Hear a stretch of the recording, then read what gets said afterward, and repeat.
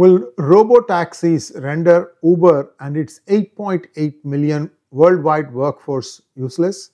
What is happening? What is a robotaxi? Well, this is an app in which you just enter your address, the place to be picked up and the place you want to go, and a robotaxi, not driven by anyone but automatically driven, comes up to your doorstep. You get in and then close the door. It starts driving you on its own to your destination.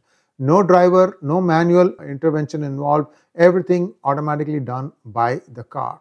Well, what is the problem with this? Well, the problem is, first of all, if this becomes the norm, then Uber would probably not need that many drivers. Uber could just as well switch to the robotaxis and modify their app so that these taxis can go and pick them up. So again, this is AI, this is robotics, this is automation, and this would also mean the 8.8 million global Uber drivers would be rendered useless. Is it true?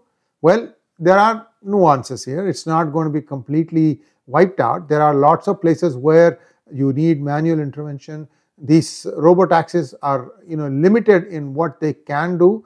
At this point of time, there's only a few areas where robotaxis can drive without the help of a human.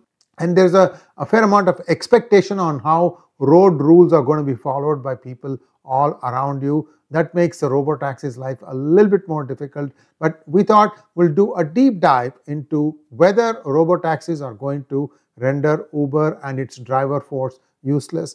And the answer is a little bit nuanced. You'll have to watch this thing till the very end. But there is going to be a dent on the Uber workforce. That's the conclusion. Let's take a quick look at what it is that it involves and how this is affecting day-to-day life. Also, I'm hearing that the cost of robotaxis is quite low, about 20,000 less than what you would buy an electric vehicle for example. And that means that a high amount of automation has gone into making these robotaxi cars, and we'll take a look at that also. This is huge, and I'm also hearing that the cost of using robotaxi is only about 25% of what it would cost if you used an Uber with a driver. And that's a compelling reason for you to use the robotaxi, assuming that the robotaxi is not going to crash and burn. That's a big assumption, of course. Let's take a quick look at the economics and whether this is going to become a reality anytime soon. I have to tell you that some cities are allowing robotaxis in the Silicon Valley as we speak. So, a small infographic that compares the two and checks and gives us an idea where companies like Uber are headed. There are other companies too. We're just taking Uber as one sample. This could affect any app-based software services that are being used to drive you around any country in the world. So again, it's a small infographic. A request to all of you to please like this video, and if you have not already subscribed to our channel, do subscribe to our channel. Here we go. Who was Parshurama, who led a life of devotion, dedication and daring? Why did he take birth on the earth? Was it to eradicate corrupt Kshatriya rulers who had become tyrannical and oppressive, or was it to bestow daya for the needy?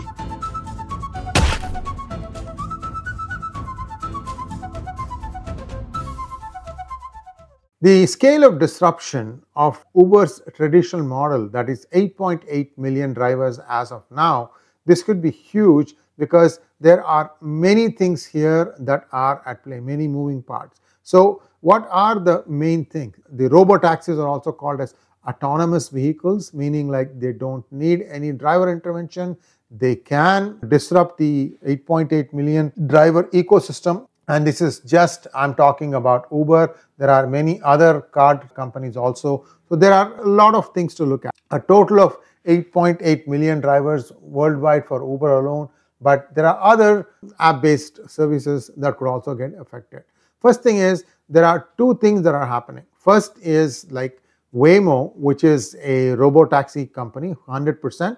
Its cautious, proven approach contrasts with Tesla's ambitious vision-based scaling plan. So you have two different groups here already, Waymo and Tesla. Waymo is based out of Silicon Valley, if I remember correctly, and I think it is now owned by Alphabet or Google.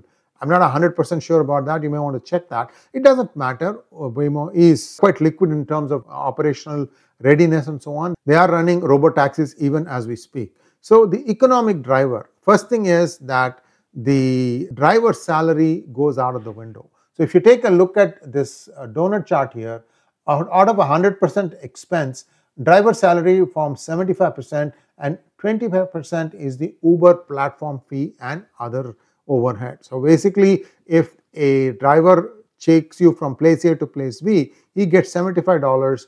I mean, assuming that the fare cost was $100, he gets $75 and $25 goes to Uber to maintain all the software and other things behind it. Now, what is going to happen is if Uber were to continue in this way, this can easily end up being a closure, assuming that robotaxis become really, really efficient. But let's go back and take a look at this other chart here, the cautious leader versus Tesla ambitious leader. So there are 5 points that you need to look at. Scaling potential and vision only AI, those are the strengths of Tesla, whereas current deployment, regulatory approval and tech, LIDARHT maps, these are all the things that Waymo is kind of ahead right now. Although Tesla has the breadth and the technology to get ahead of Waymo, we'll have to wait and see how that plays out. That's just the EV battle of robocars or robotaxis. Let's take a look at what Uber has to do. Uber is looking to pivot from being a competitor to a platform. Rather than fight the trend, Uber is becoming the operating system for all mobility.